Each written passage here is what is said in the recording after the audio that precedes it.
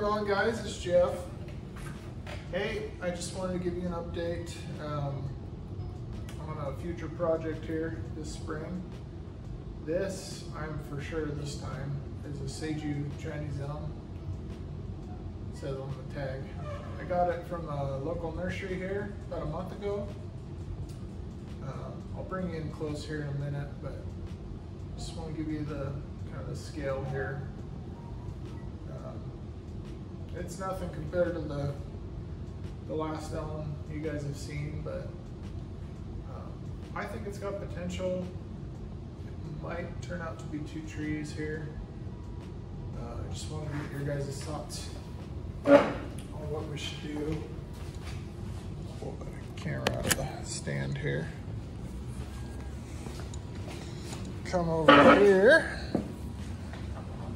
So as you can see here, it's got a nice kind of thick corky base, but as we come up the trunk, move some of this out of the way here, we've got this spot where we got some really bad inverse taper, just kind of a knob where there's, oh, I don't know, half a dozen branches coming out.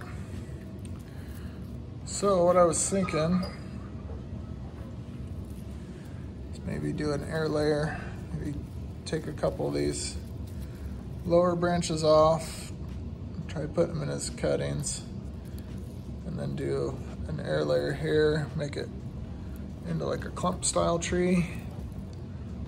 As you can see, these leaves are just absolutely tiny, just teeny tiny. Yeah, throughout. I don't know how long this was in this nursery container, but I think it's a pretty cool tree. I don't know what I'm gonna do at this bottom part if I do decide on doing the air layer. It's nothing really special. I guess I got this branch here I could turn into a leader, maybe plant it in the ground for a couple of years, help that thicken up and get it a little closer to these little tiny branches here. Get it a little closer to this diameter. It might take 2 or 3 years, but I don't know. Yeah, compared to that guy, she's pretty little. And then another quick update on the cuttings I did. I've got some heat underneath this tray here.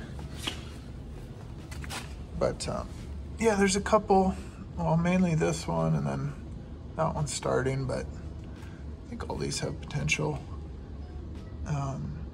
Yeah, these were just little fine cuttings I did off of that big elm. These ones have started leafing out. I know it's not to say that there's root activity going on, but fairly confident. A few of these should make it, and then I can transplant them into smaller pots or stick them in the ground this fall. But just look at the size of those tiny little leaves. Pretty cool. Here's some of the thicker ones I did. No activity yet, but I've noticed some of the back there, I don't know if you can see it, but some of the stems or branches where the internodes are, they're starting to kind of get a little bit of a greenish brown color to them, which means they're starting to get some sap flow there. So let's put this guy back on here. Careful. Careful. Okay. Anyways, let me know what you guys think about this one. If I should maybe attempt to do that air layer. I'd like to get this into some bonsai soil.